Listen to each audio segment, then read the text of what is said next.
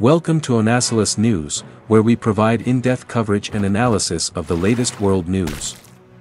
In this video, we'll be taking a look at the Spanish Enchantress Penélope Cruz. Penélope Cruz is one of the most successful and acclaimed actresses in the world.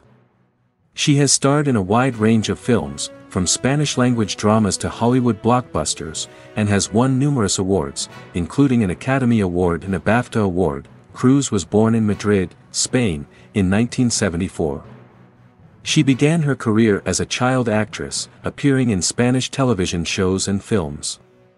In 1992, she made her international breakthrough with the film Belle Époque, which won the Academy Award for Best Foreign Language Film. Cruz's career continued to soar in the 1990s and 2000s. She starred in films such as All the Pretty Horses, Vanilla Sky, Volver, and Vicky Cristina Barcelona. In 2008, she won an Academy Award for Best Supporting Actress for her role in Vicky Cristina Barcelona. Cruz is not only a talented actress, but she is also a fashion icon.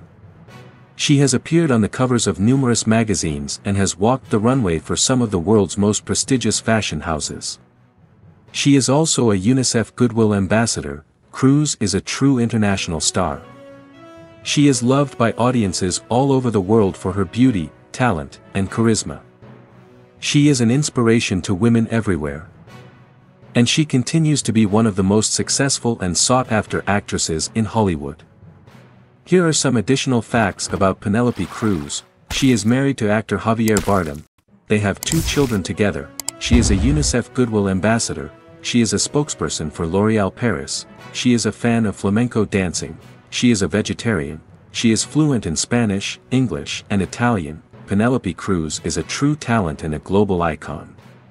She is an inspiration to women everywhere, and she continues to be one of the most successful and sought-after actresses in Hollywood. Don't miss out on our next video. Hit that subscribe button and on bell icon. Thank you for watching and stay tuned for more updates on world news and events.